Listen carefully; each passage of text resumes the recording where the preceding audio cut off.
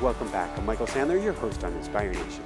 If you've ever wanted the power of ancient wisdom and modern mysticism to help change your life, then we have the Shaman's Cave show for you. Today I'll be talking with the creator of the new podcast, The Shaman's Cave, repeat guest Sandra Ingerman, author of an all-time favorite book of mine that I literally keep across the room on my shrine, the Book of Ceremony, and RENEE BARIBEAU, the author of another all-time favorite book that's helped guide us to Colorado, Winds of Spirit, and we'll be talking about the power of shamanism in the modern world and how to take a shamanic journey. That, plus we'll talk about hummingbirds and hawks, datsun convertibles, white buffalo calf woman, the gift to the prayer pipe, 4 cycles, buffaloes, and bulls, the wind spirit Thate, blessings, helpful spirits, and Carl Jung, and what in the world talking with crows has to do with anything. So welcome back to the show, RENEE and Sandra. Are you both ready to shine? Absolutely. Absolutely. Right here with you. Well, we have a dear friend who passed away 8 days ago. We'll probably talk about her and maybe a little ceremony around her in a few minutes. Jessica and I were at the gym this morning watching a sunrise when another gentleman came up to us and reminded us the name of this. A murder appeared in the parking lot. A murder of crows, that is. And we wondered, what are they trying to tell us? That all of these birds congregated in this parking lot at once. So, for both of you, first off, for RENEE, how did you get into shamanism? Wow, we go from crows to I think they're inexplicably linked. Truthfully, they are. When I remember I was in my 30s and I owned a restaurant, and I was redoing a house over in the ghetto.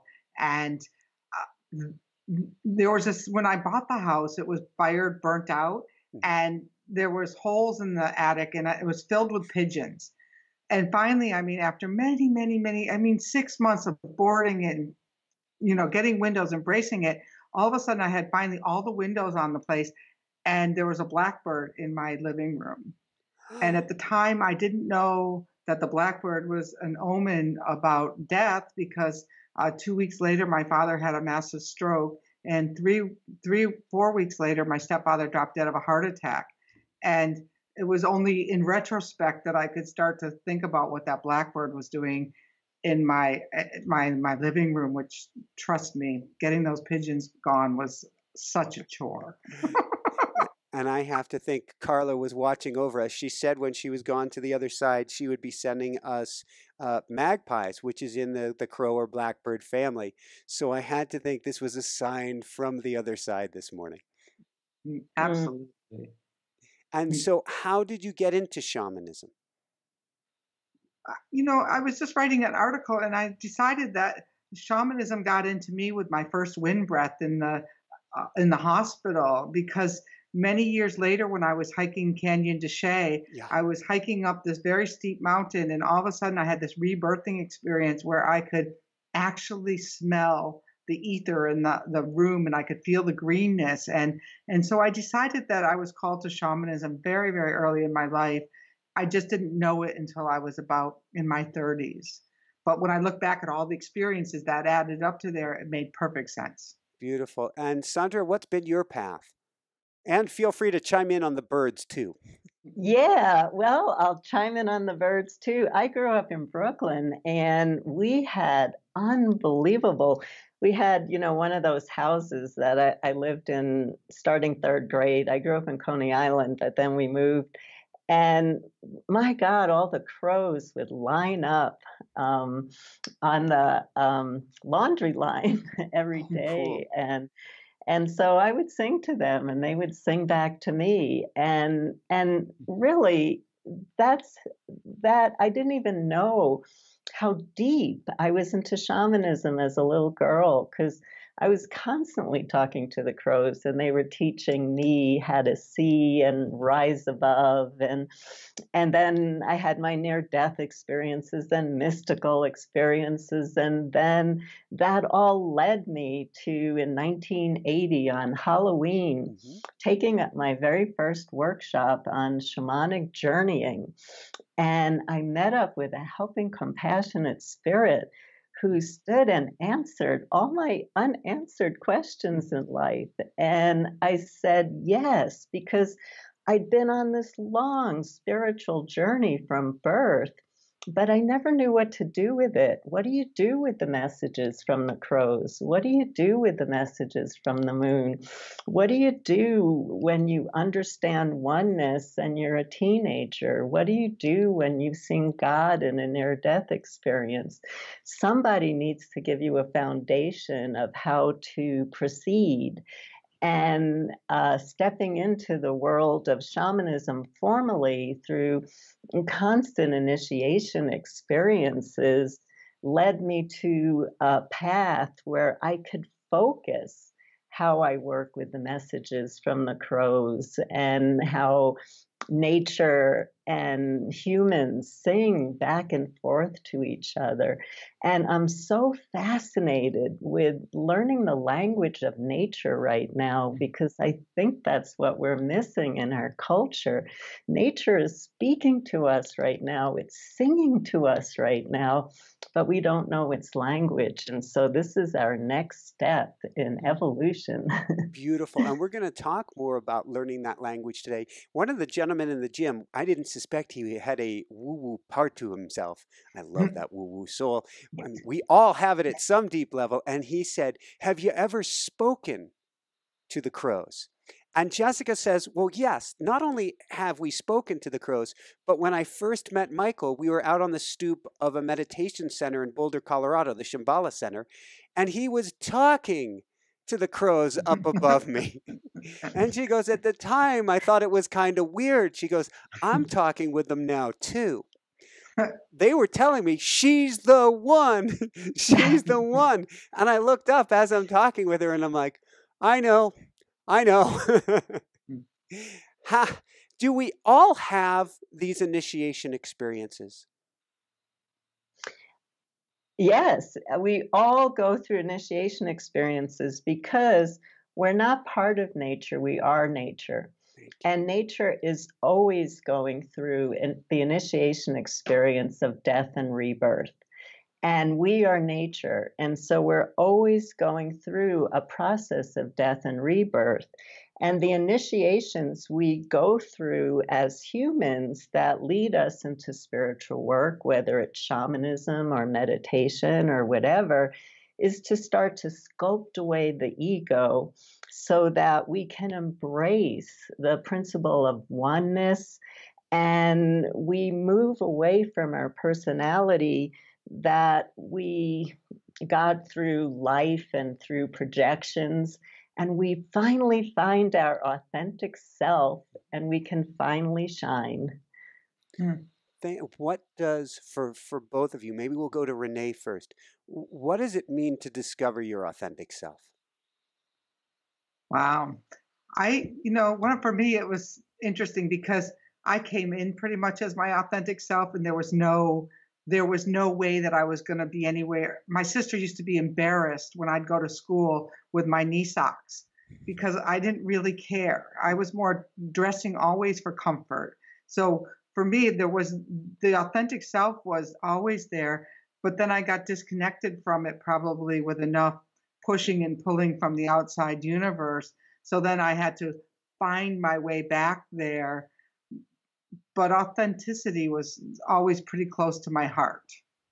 So, and does authenticity, does that mean to, is it about not bringing a false self to others to portray to the world, or is it about something deeper on the inside? For first it was about not presenting any part of myself that I didn't want to show to the world. But then I had to come over what Sandra was calling for the projections or the things with it to get back to that. Some of those authentic things taken in extreme become character flaws and character defects, like I'm going to show you type of things, instead of like, this is how I show up in the world and I don't have to explain it. I don't have to change it. And, either be with me this way. And that doesn't mean I don't refine. It just means that I'm absolutely okay with the way that I am, blemishes, flaws, and all. And let's fine tune it from there. Is that what you mean, Sandra? Well, yeah, for me, uh, I wrote this fiction book very long time ago, and the metaphor I used in that book, it's like, imagine being in a studio where where a pot is being formed. And so you keep throwing clay on and you keep throwing clay on, and the essential nature of it starts to get covered up. And what I was trying to bring through is, this is what happens to us in life, is our parents and society and our friends and our authority figures start throwing clay on us, trying to shape us into this sculpture that covers up when we were this little being looking down on this great earth and going, wow, a planet I can feel, I can taste, I can eat chocolate, I can laugh, I can be angry, I can be sad. And I have a gift. There's something I want to manifest in this lifetime. I'm so excited about coming here. And so then we come here, and our passion, this clay, just immediately starts being put on us by others. And all of a sudden, what's my destiny? What's my passion? What brings that light to my eyes, to my heart, to my soul? And that's the authentic self that we're trying to get in touch with, as we allow, through initiation experiences, the clay to be peeled off the pot, so that our original essence can be seen and felt. Beautiful. This leads me in about a dozen different directions, but I have an image of a dog right now, so I'm going to go with it. A big, wet dog. Can we use shamanism to help shake loose all of the extra clay? Shamanism will shake loose the extra clay, whether you want it to or not. The easy way or the hard way? Yeah, because shamanism is a spirit-led path, and it's about your divine self, your spirit, your higher spirit, carrying the love, the energy, the power of the helping spirits. So you become one. And the only way you can become one with the helping spirits and carry their power is to let go of everything that burdens you, that prevents you from standing up strong and being inspirited in life and following your destiny and bringing a unique power quality in the world. So when you enter into the path of shamanism and the helping spirits start to merge with you, they start chiseling. They start chiseling away, whether you ask for it or not. You call them in, and this is the only way they can work with you. They have to find your essential self to be able to speak to you. How do we welcome them in? And how do we welcome them in? The expression I like to use, based on my couple 2x4 experiences in life: kind, gentle, easy, good.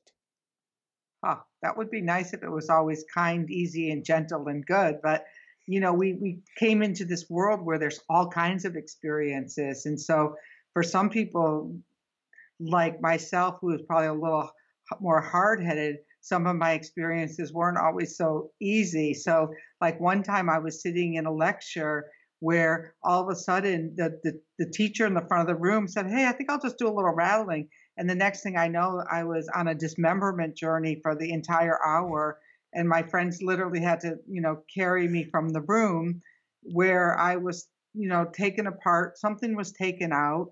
I was put back together and sewn shut with arrows. So you're going to And have to share what this means, the dismemberment experience. With that said, I'm having a vision of an ayahuasca ceremony I had with a shaman years ago. And there's this giant metallic, I don't know, beast with these giant steel teeth. And I'm on a conveyor belt and there's flames behind the teeth. And I'm headed for it for a complete sawdown. What was your dismemberment experience? What did that look, feel like? What was going on? well, that's a pretty common experience with shamanic. The path is that there's some place where everything gets dismembered and gets put back together, hopefully in a way that allows you to be that more authentic self. So they can be a death can be a dismemberment experience or a near death experience, but this one was actually where I was actually put on this old Egyptian slab, and all my bones and everything were taken apart, and I was cut open, and there was a mass that was taken out from my all the way from my pelvic area up to my top of my solar plexus. It was removed, and then there was the hole that had to be hopefully refilled with the light and of some of the new experiences that I was adding. But as a human, in my upbringing was a little bit more tumultuous.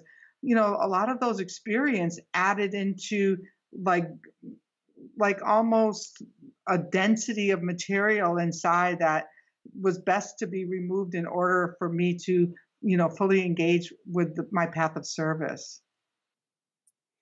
And you were experiencing this because the rattles started, you basically went on a shamanic journey without. He was having a lecture. He was talking about long distance healing, but I don't think he meant go back to Egypt. And I mean, it was like a lecture. It wasn't like an experiential workshop. My friend, luckily one of my good friends, was sitting there watching like, hey, she's gone, and just kind of was holding space, and another one on the other side of me. But it wasn't like when you were lying out on the floor trying to have one of those experiences. It was like a spontaneous healing that happened that day when I was sitting in the room. And he knew it was going to happen because 2 days earlier, I met this man. I didn't know him on the path. And he said to me, how old are you? And I'm there like, well, I'm going to be 40. Oh, and he smiles and said, oh, that's when it started happening to me too. Wow. And I was trying to chase after her to find out what it was that was going to happen to me. But I found out 2 days later, all on my own. How do we want to, how do I put this? Now it's sounding very intimidating is the best way to put it. What exactly is a shamanic journey? Why is it so important to have these initiations? Sandra, maybe that would be better for you. Yeah. So I just want to back up a little bit because dismemberment is actually not intimidating. It sounds intimidating. I can't tell you. I have been teaching. I taught 40 workshops a year for 10 years, and that has continued, but not at that pace. So I've had the opportunity to teach thousands and thousands of people how to journey and speak to them right after the journey. It is unbelievable how many people have a full dismemberment experience on their very first shamanic journey. They go into the lower world and ask for a power animal, and a bear comes and rips them apart. And so this is such a good thing. And they come up to me and they go, this sounds so weird, and I don't know why I'm saying this to you, but this was the most peaceful, wonderful experience of my life. And this is what you hear from people. So the reason for the dismemberment in shamanism, and with RENEE, it happens spontaneously. And that's the sign of a shaman, when it happens spontaneously. When it happens spontaneously to people in my workshops, that's a sign of a shaman. But many of us actually go to seek out dismemberment for healing.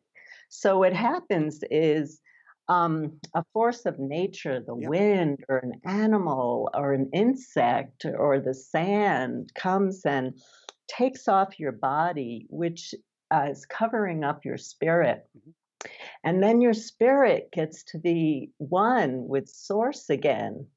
And then once you're one with Source again, you come back into your body, and the spirits, they lick your bones. They clean all the illness, hurt, trauma out.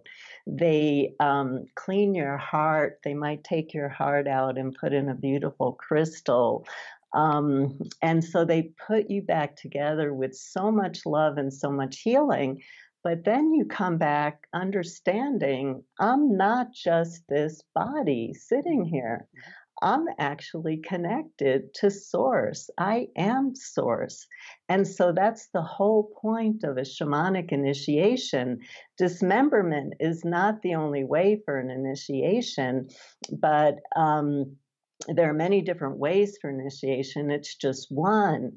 And the shamanic journey is one ceremony that shamans perform, where the shaman, once they start to lose that attachment to ego personality, can put their personality aside, and their soul can fly into the unseen realms where there's this wealth of helping, compassionate spirits who want to join with us to give us guidance when we're having issues in life, or to perform healings, or like Michael, the people on your show, and you and myself and Renee, who are go through so many life challenges that can be so devastating.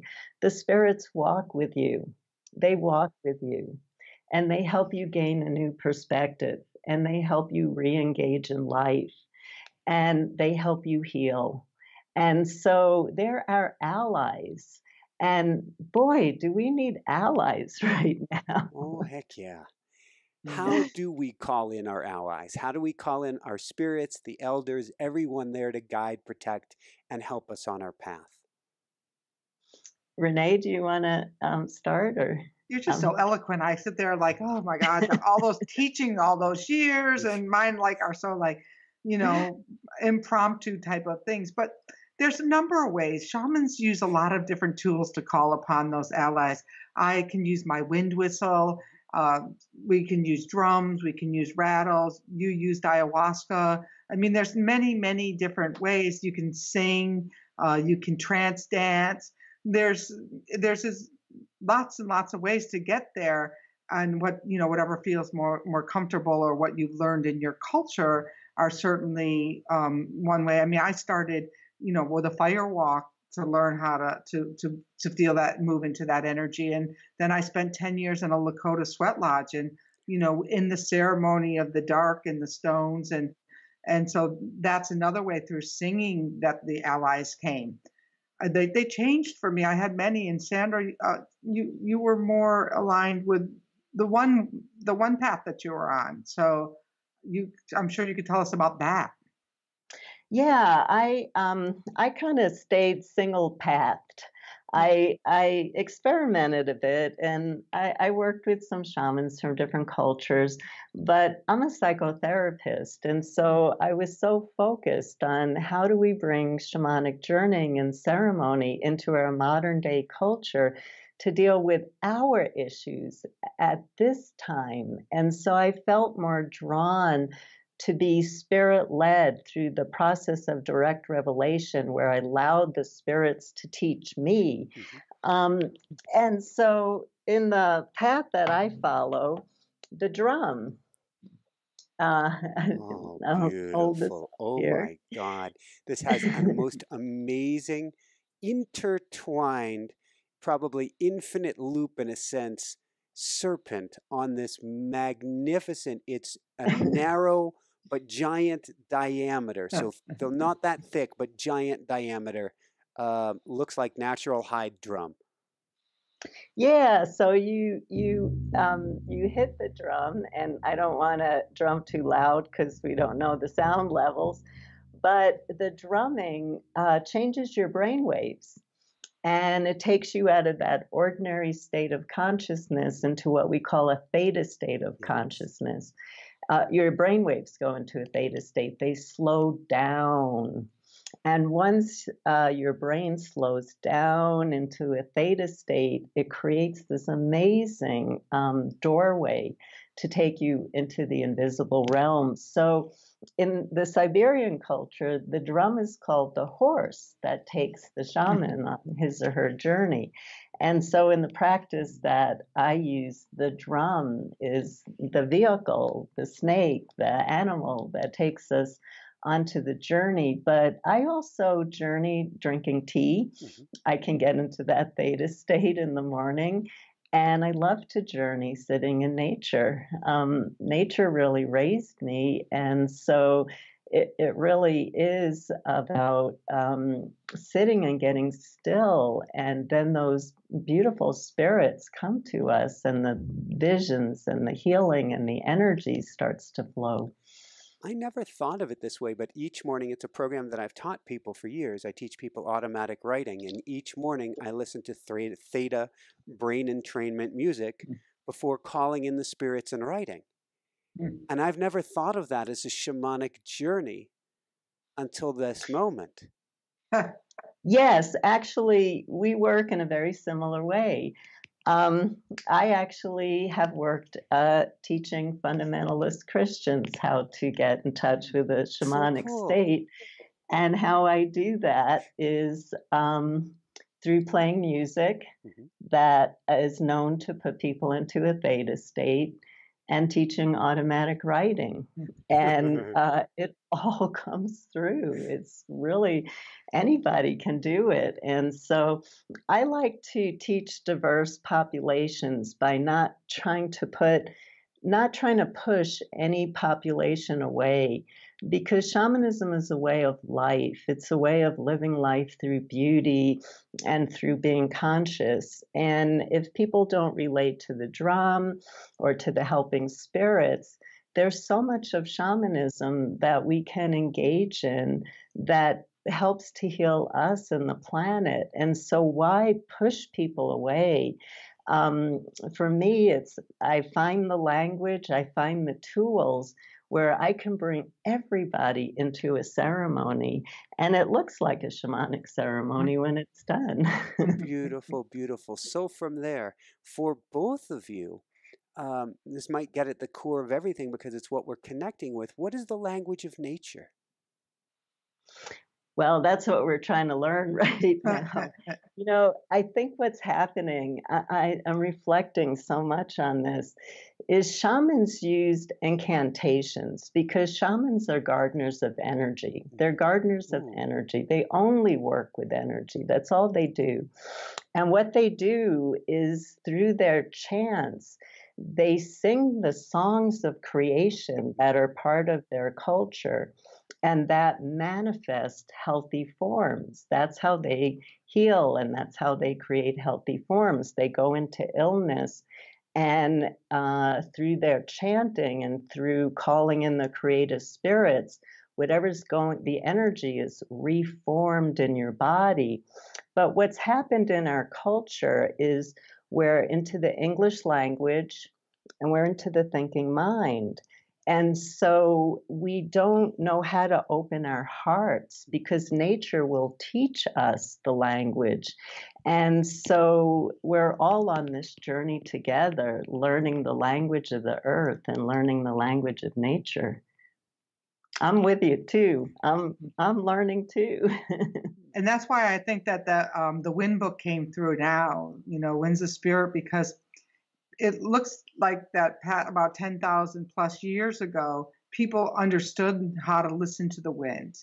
And then somehow, when we moved from the countryside into the city, and we moved from outside to the inside doing our prayers, we started to hear that we needed somebody else to tell us how to hear that message, that the person standing in the front of the room was going to interpret those signs for us, instead of when you used to live out on the tundra or you lived out in the farm, you needed to be able to tell the subtle differences, like, oh, the wind's just about right. I need to put my seeds into the earth.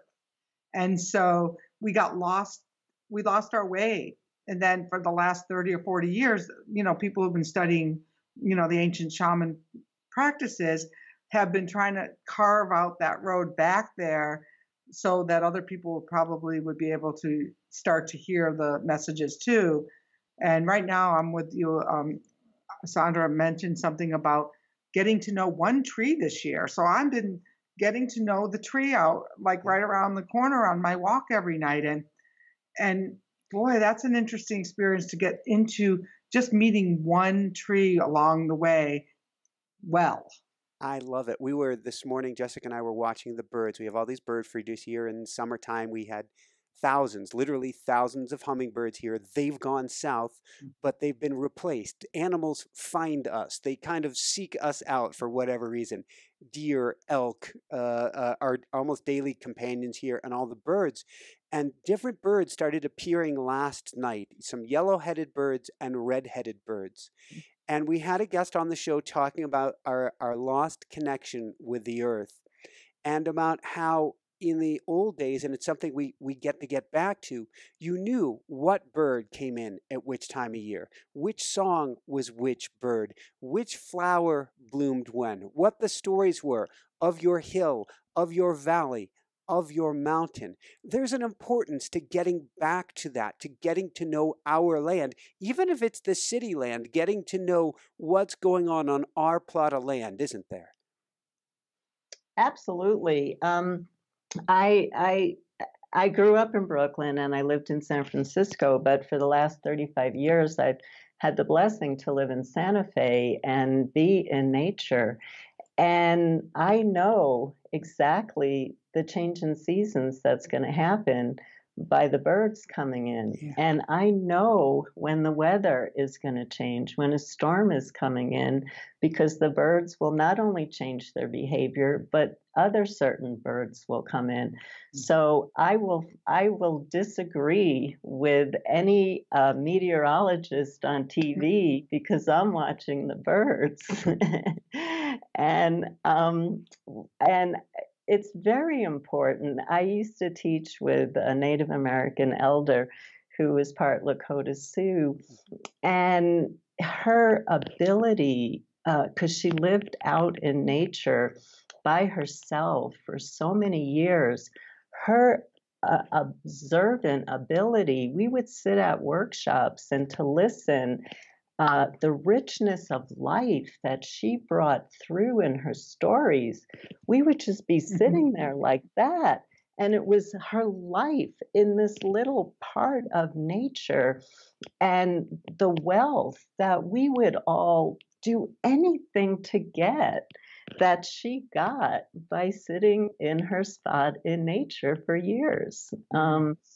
There's a wealth that comes to it because we're in deeper relationship. We're out of a superficial way of living life. And I think we're looking for a deeper relationship.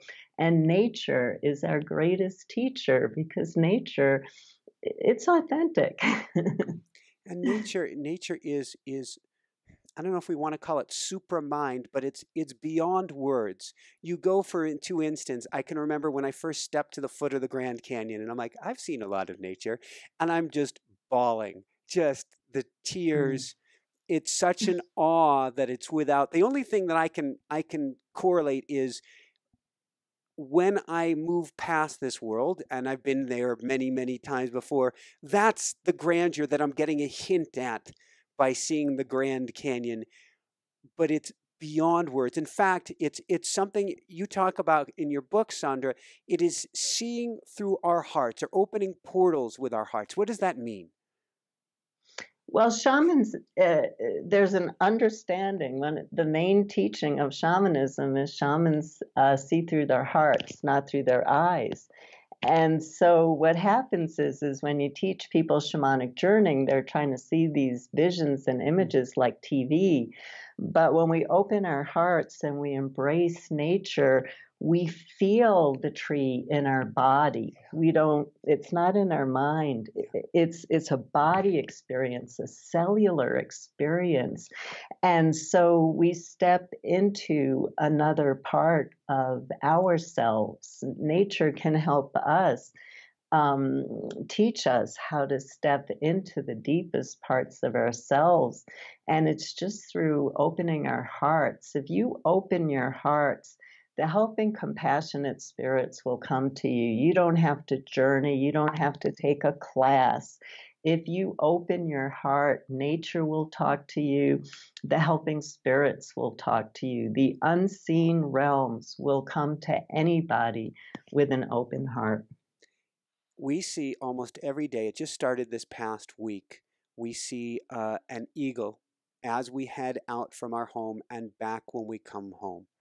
When we see a majestic creature or any creature, large and small, and we want to connect with them to say, why am I seeing you, eagle? Why are you here on my path each and every day at the moment? Beyond the fact that, chirp, I probably got a nest over here, but she's letting herself be seen. What do we do? For me, I have a cabin up on Whidbey Island, and when the eagles squeak, because it sounds like a little squeak, these huge birds make these little tiny squeaks. I get up from my writing or whatever I'm doing and run out of the cabin each and every time. And so for me, the experience is I get back to childlike joy and innocence in the sound of that eagle. And, it becomes a thing where when you're trying to write a book, it's a little difficult that every time you hear an eagle squeak, you run out the door and stop. But maybe it was a break I needed. So sometimes I think just coming back to being present in my life is all that the animal is asking me to do in that moment, because it's only from that place can I really experience that open-heartedness that Sandra was talking about. I went through an incredibly challenging time, which I won't go into in the last 4 years. And at the right moment, this little baby bunny that lived on the property would hop onto the lawn when I would say to the universe, please give me a sign that I'm going to get better, or please give me a sign that something's going to be good. So baby bunny would keep coming, and then baby bunny disappeared. Disappeared. And a year later, I was still in a crisis, and I said, if baby bunny would just come. And after a year, baby bunny came out. It was no longer a baby and sat on the lawn. And then just a couple of weeks ago, I was talking to my husband and I was saying, God, if baby bunny would show up, it would just show us that this is right. What we're going to do is right. And guess what happened? Baby bunny, who's now an adult, walks right onto the lawn. So animals show up oftentimes when we need messages. If my husband and we both have the same omen that shows up. If we're a little bit nervous about taking a trip or going on a big adventure, hawk always will either fly over our car or come and land right in our tree, say, you're good. And we have no questions. If we see hawk, the decision is made. It's done. For people who are listening, who are going, this is coincidence, or that may happen with you, how do we begin to step forward into this communication? For me, I think that the first thing we have to do is start to just be willing to be willing. And in that willingness, then say, well, okay, I'm going to just take a gander. Like I've always known things. I'm not a big seer or whatever, but I know things. And a friend used to tell me, write it down on a white card and put it in your file box. And so then, it became a joke for years because I never really had the white cards in the file box, but to say like, oh yeah, I put that in my white card in the file box, just so that you start to have a relationship with that. This might be something that I could pay attention to. That's worked for me. Yeah, and what works for me is I go out into nature and I hold a question, like I'm asking for a sign. If I should say yes to Renee about doing the shaman's cave together. And then I'm walking down the path and it's cloudy. And all of a sudden the sun comes out. And I notice that. I'm observant to that. And I walk a little bit more and then a hummingbird comes and sits on my. So what I suggest to people is you take what we call in shamanism a divination walk. You come up with a question. What's a question? What's your intention? What do you want to know? And then you go to your city park or you go out into nature, wherever you are. I did this in Brooklyn. I took clients in San Francisco on divination walks. Doesn't matter where you live. And then you watch, you notice what's happening with the clouds, what animals start to show up. And then if you're persistent and you keep working in this way over weeks or months, it's through time you notice a pattern that nature starts to show a pattern of how it communicates to you. And that's how my husband and I learned to trust Hawk, is every time we got scared about taking a trip, Hawk crossed our car. Every time. So you learn. That's how you learn. You're holding a question and an animal keeps showing, or the clouds keep parting, or the wind comes and brushes you on the cheek saying yes. You learn over time that these are the beings that are going to keep informing you of your next steps. Beautiful. On those notes, and I'm thinking back to that first shamanic journey I had, when actually we saw a double rainbow as we were on our way to meet with the shaman. Each morning when the sun rises, I call myself a sun gazer, and I'm not recommending it to anybody staring at the sun. It's a little piece of a practice that I do safely. But I am sharing gratitude with the sun, and I feel that changes everything. What is the power of the tool of gratitude as a shamanic tool? It's everything. You know, in the Lakota way, when I did a hembleche for 3 days and 3 nights, I didn't even realize. I used to sit in these lodges and think, I don't know how to pray. I don't know how to pray. And then after my vision quest, I walked down the mountain and I got lost because of my impatience or whatever. And I was lost 12 miles after not drinking water for days and not having any food. And all of a sudden, I was in front of a spigot. And I was probably thirsty, but it was the first time in my life I understood having reverence for water. You know, I just took like a little drop and put it on my kerchief and I just dabbled it all over. And I was like, I understood awe for the first time in my life. And it took many years to get there. And after that, I knew how to pray because I understood. So if you don't know how to pray, just keep going. And Sandra? Yeah, gratitude is the core of shamanism. But again, gratitude needs to come from the heart. And sometimes we can do rote ceremonies. You know, we go out in the morning with our cup of tea or coffee and we go, oh, thank you, sun. And when you learn real reverence, real honor, reciprocal, everything in shamanism is about gratitude, but about reciprocity.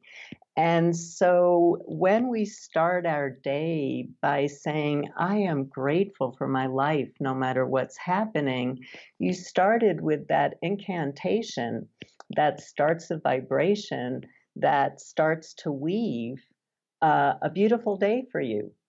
If you start with, oh God, another day, I can't face another day, that's the incantation. That's the vibration you put out into the universe. And that's how your day is woven together. And so gratitude helps to bring in the goodness of life. It helps to bring in the goodness of life. Very briefly, I can't tell the whole story, but a family that had to run for their lives, they couldn't find water. And so they came to a river with dead bodies and blood. And they were so grateful for water. They drank it. They were so grateful that nobody got sick. Mm. And they said, thank you. When we needed water, there was water. And when they were hungry, they came to a rice field filled with dirt. The rice was so dirty. And what all they saw was food, beautiful food. And they were so grateful for it.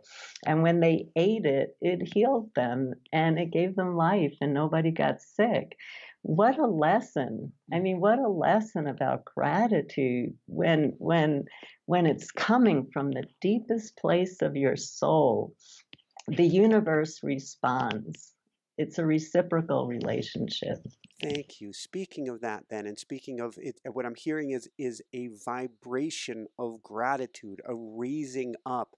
Can you tell us both about the power of blessing?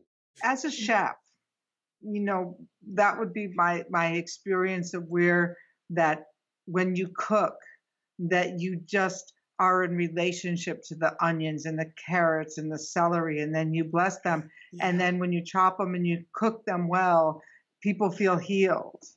And I think that's kind of what you were saying with that whole thing. Like, I tell people all the time, like, if you're going to eat an ice cream sundae, do it with a smile on your face. Don't be thinking like, oh my God, I shouldn't be putting this into my body.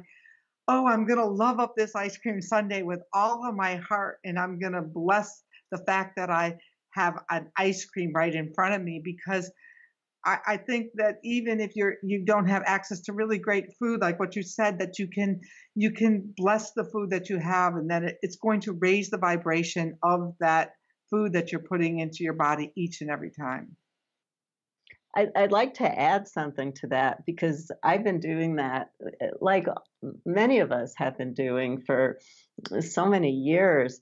And what I've started to do is, before I bless my food, first I ask permission of it. Is it okay for me to eat you? And I thank it for the life that it's willing to give.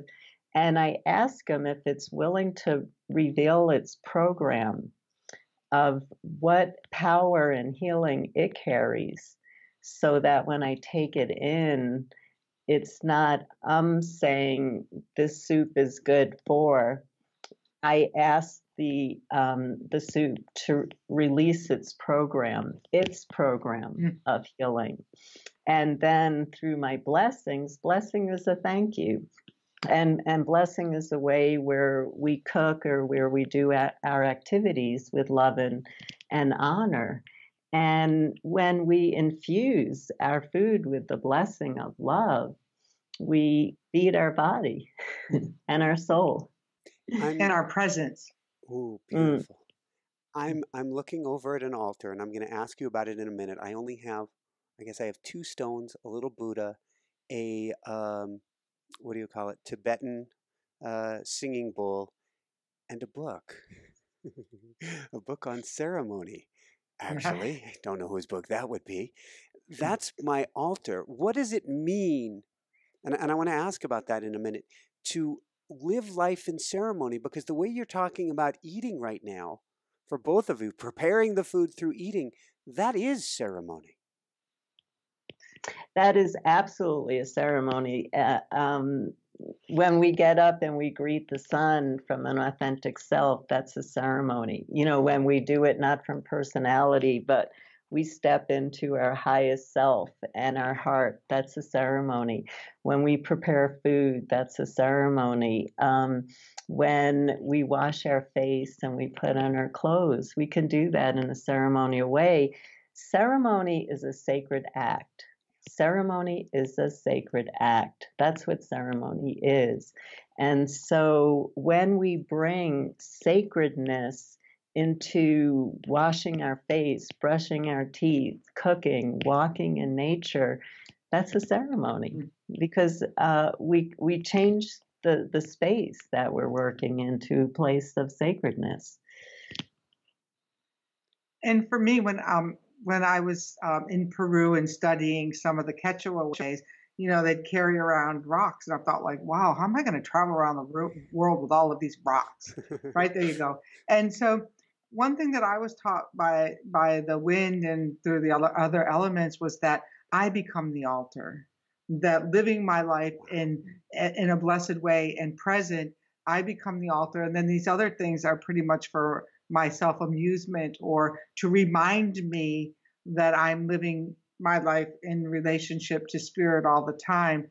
And so, I look up and I can see Ganesh. Oh, that reminds me that obstacles are being removed from my life constantly, or, my wind whistle, or those are just the reminders. How do you make ceremony with the wind? Oh, the wind has its way with me more than I have a way with it, but that's okay. What I do is I've learned to call to the winds, Yeah. And You're created holding up this. a wind whistle. Yeah. This is the new wind whistle. Yes, somebody wanted one without the Aztec face on it for his traditions, and so I made one, and I really like it. So I've learned that I can call to the wind, and the wind will come and be with me in a in a moment, in a week. I like to work with one wind. I don't like to call a new wind every day because life can become really windy, and um, I create a sacred space, no different than another sacred space. Whether I can use fire and the wind, or I can use the drum and the wind. It's not like Sandra said, we're all nature, so there is no separation between me and the wind. Would you mind, and since you've already probably called in the wind this week, I don't want to call in too much, Min, but would you mind calling in the wind to guide us? Sure. So the wind that I'm working with this week, and it's nice because you've got your mala beads on, is Bayu, the Vedic wind. And they say once you understand Bayu, you have a front row seat to the universe. Beautiful. So let's since we're here, let's call upon Bayu. All right.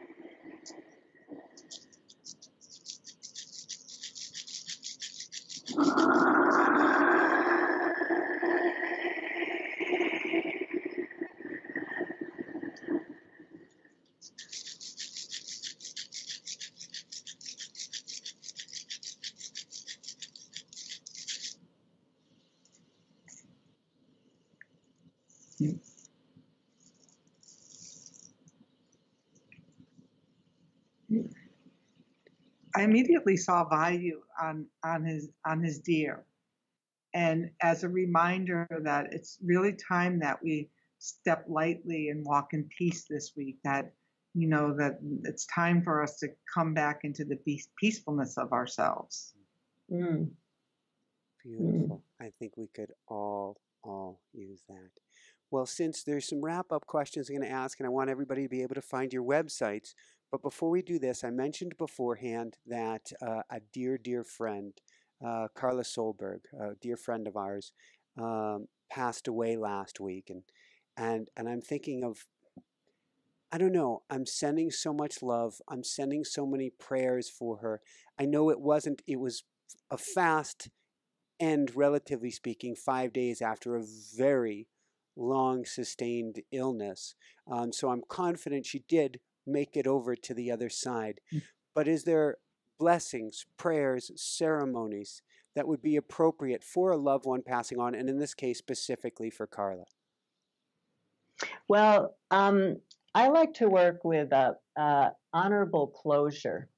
Honorable closure is very important, where you pray for Carla, but at some point you say, Carla, it's time for you to do your journey, and it's time for me to do my journey here. So the ceremony that I love to lead for this is, and we'll do it now for Carla. Shamans are what are called psychopomps.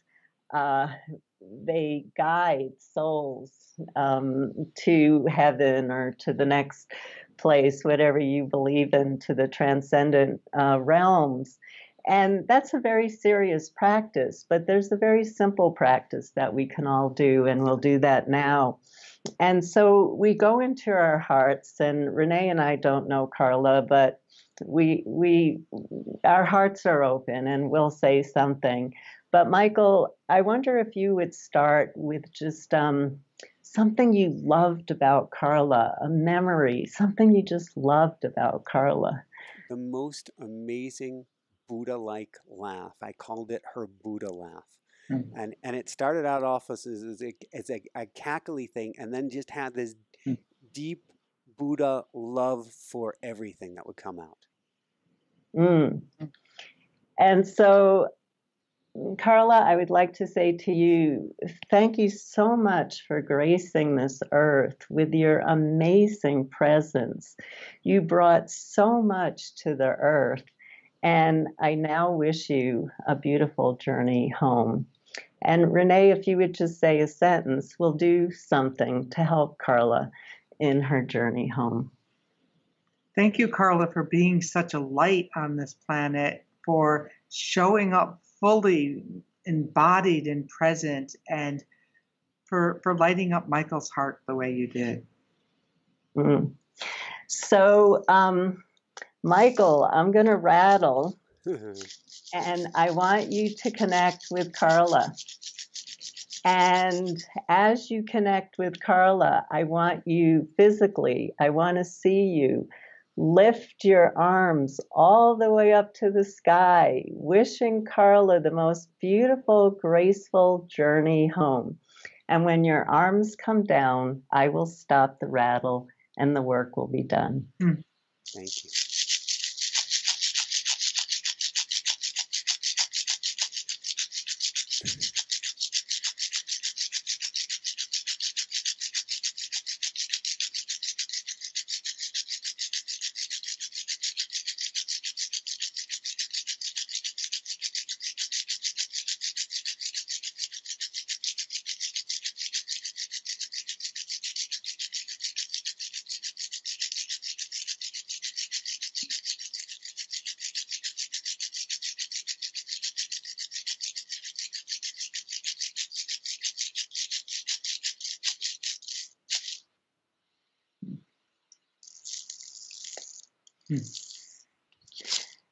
So I lead the ceremony for people, for animals, for trees, for plants. I have a plant graveyard, and I bring my plants and I do the ceremony for people who lost a lot of trees.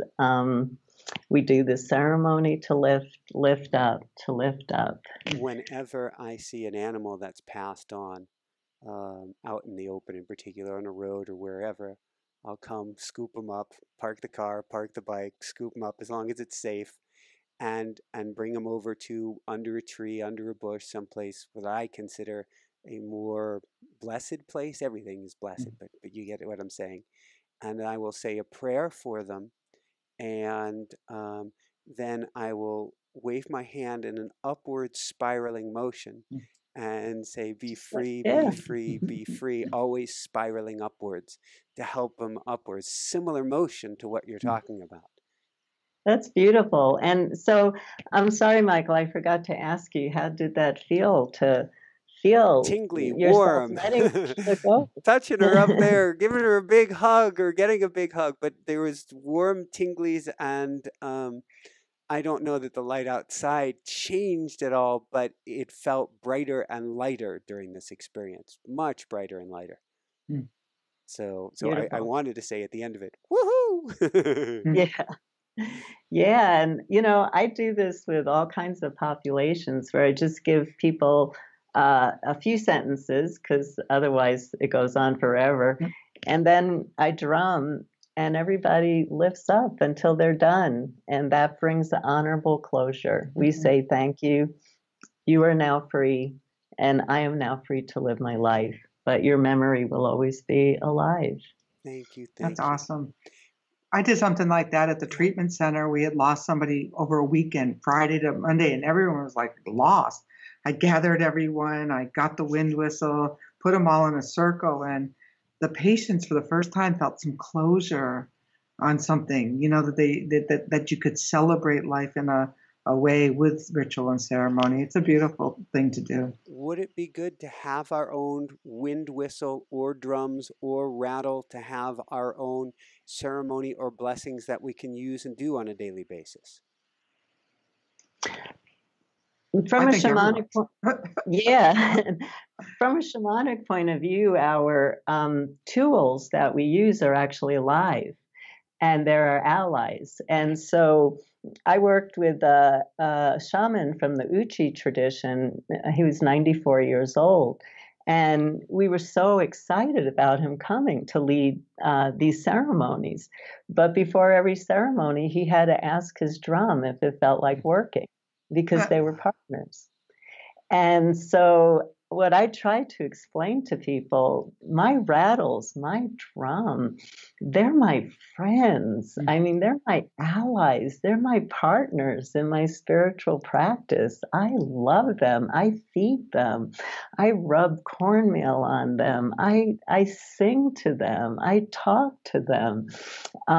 So, if you can make something simple, or if you need to buy a drum or rattle, bless it, make it your own, and then make it your best friend, because it actually works with you in partnership. It's not a thing you're using. You're doing this together. It's alive. Thank you. And Renee? Well, we had this a talk in the Wind Clan one day about naming your wind whistle and finding out the work that it was going to do with you. One of the nice things about the wind whistle that I like per se is that it brings you centered. It brings you into yourself, like by the act of the breathing. So it's a really good tool for bringing you back home into your body, because no matter what your relationships are and all the journeying you might do, you still chose to come to this planet and embody this body for this human experience, which is just like this awesome thing. Like when you started, you get to eat, you get to all these things, you get to have your heart broken, and this will bring you home. I love it. Home to yourself. So what would you recommend? Jessica always wants me to ask, what would both of you recommend to help kids on their journey? I love to work with children, and I love to teach children how to journey. I think a very simple thing that we can do is to help children keep the doors open between the ordinary and non-ordinary realms, because kids are journeying all the time.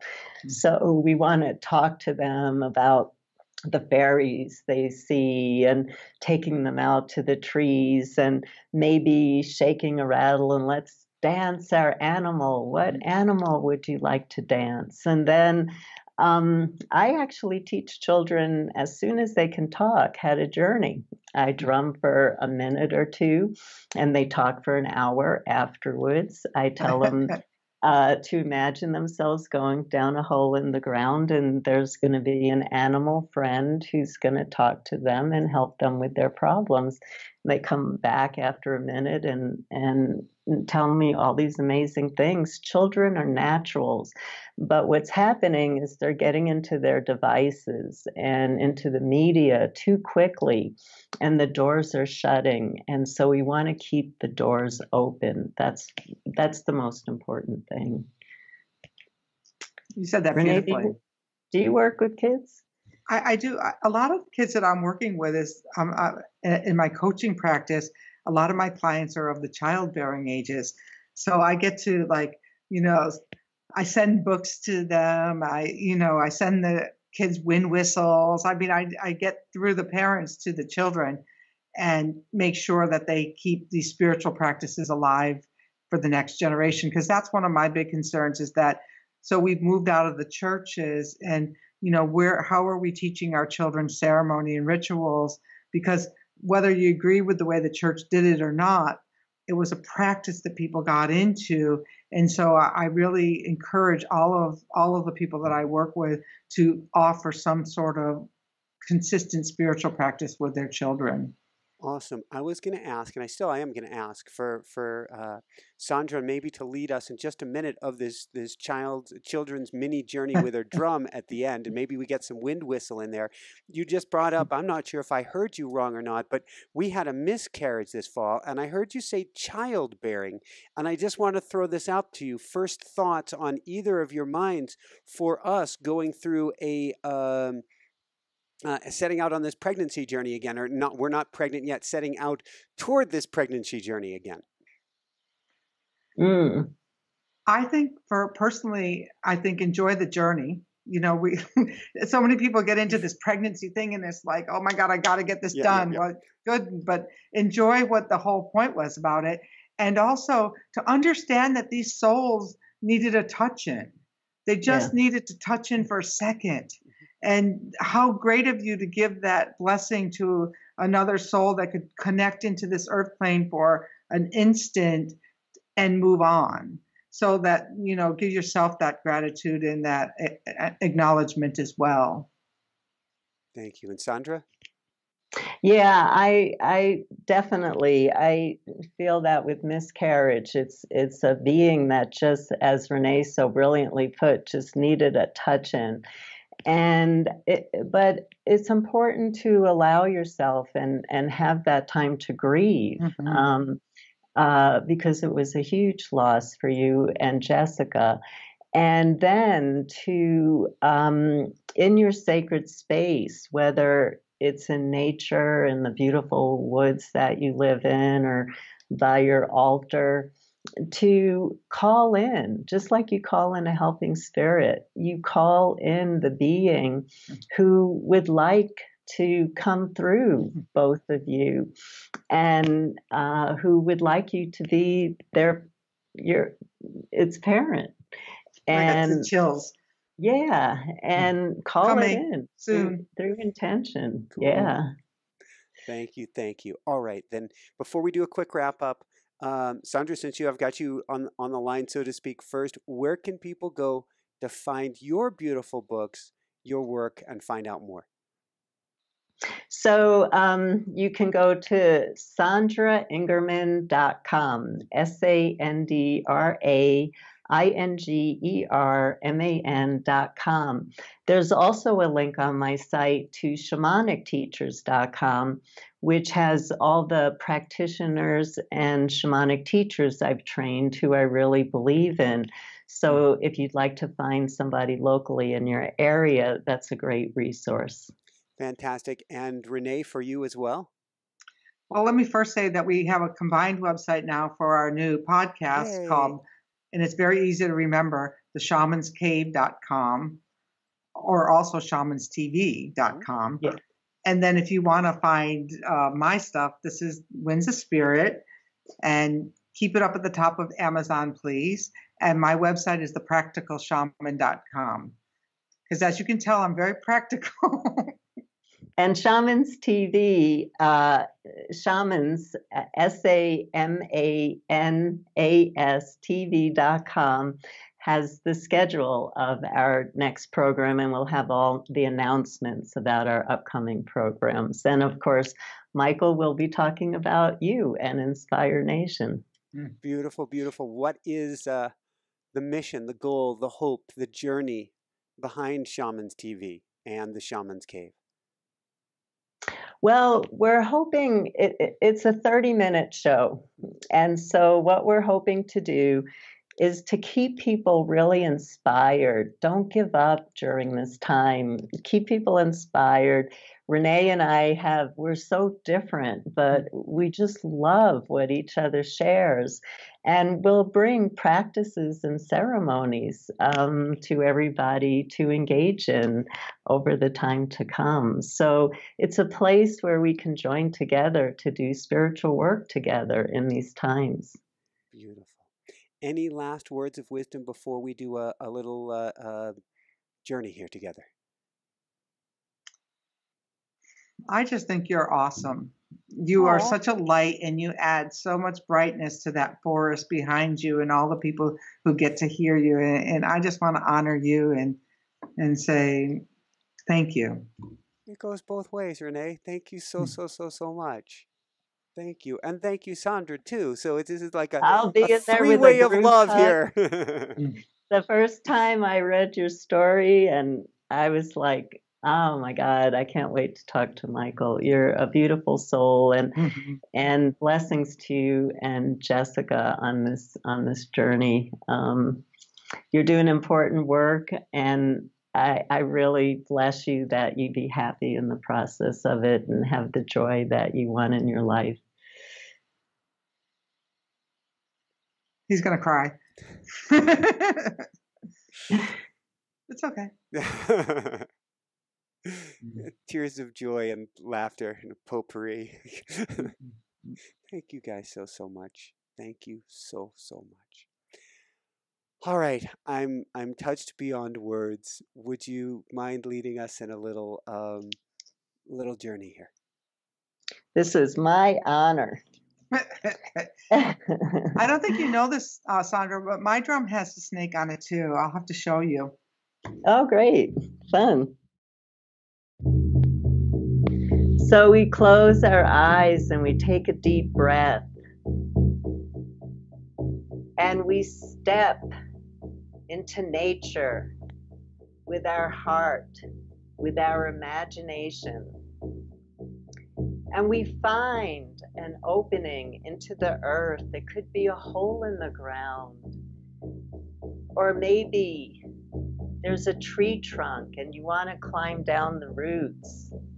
Or there's a body of water you can jump into. Use your imagination, see what shows itself, and enter into that opening, knowing it's just a transition into the light, into a place in the lower world where there's great beauty and love. You follow out into the light and you call to a helping, compassionate spirit.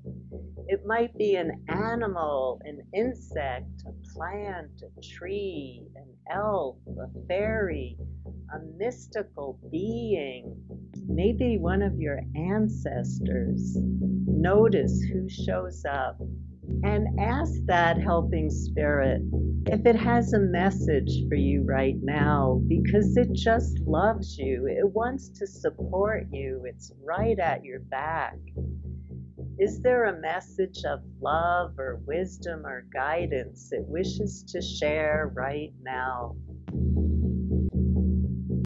Open up your heart, because you might not see the animal. You might feel it. You might hear it. You might hear or feel the messages. And in the best way that you can, let this amazing being, helping spirit, know that you will return to visit it. But in the meantime, ask it if it will lend you its protective help. Thank it for introducing you to the beauty of the unseen realms, and feel awe and wonder and excitement about learning from it over time. But for now, it's time to retrace your steps, coming back, climbing up through that tunnel. It's so easy because it's done with spirit. You're flying as spirit back into the room of your home. The work is done for now. Put your hands on your heart and open your eyes.